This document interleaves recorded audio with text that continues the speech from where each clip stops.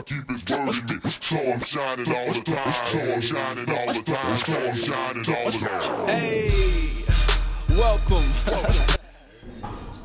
Hey there, Tyler Brown here, Stone Slow Church. What we're doing is we're going through a kids series called The Greatest Hits of the Westminster Confession, where we're going to be teaching the kids some of the basics of our faith.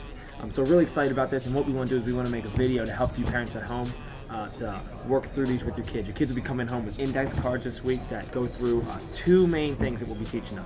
So I want to give you a real quick highlight of what those are. Number one, who made you? The answer to the question is God made us, God made me, and everything for His own glory. Say it one more time. God made me and everything for His own glory. So to work through this in Kids Church, we took a picture. We talked about how art gives glory to the maker. As you see a piece of art, you give glory to the one who made it. Shows the talent and the skill and the creativity of that being. The same is true with us. We are created in God's image, Genesis 1. Colossians 1 we're going to look at today, where it says that all things were made through Him and for Him, and He's before all things, and in Him all things hold together. So we're going to look at how you and I and the entire creation exists to glorify God.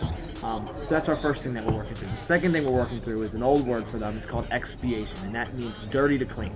So what we're going to do is we're going to look at this picture. I don't know if you can even see it. And we're going to take some expo markers, and we're going to completely mar the image of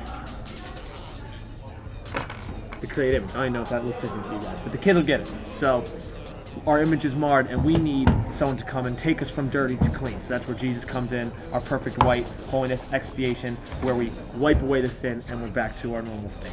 Okay? So again, same thing today. We're learning two things. Number one, God made us and everything for His own glory. And two, we're dirty because of sin, so we need expiation. We need to go from dirty to clean. I hope this has been helpful. Get at me. I'll see you next week.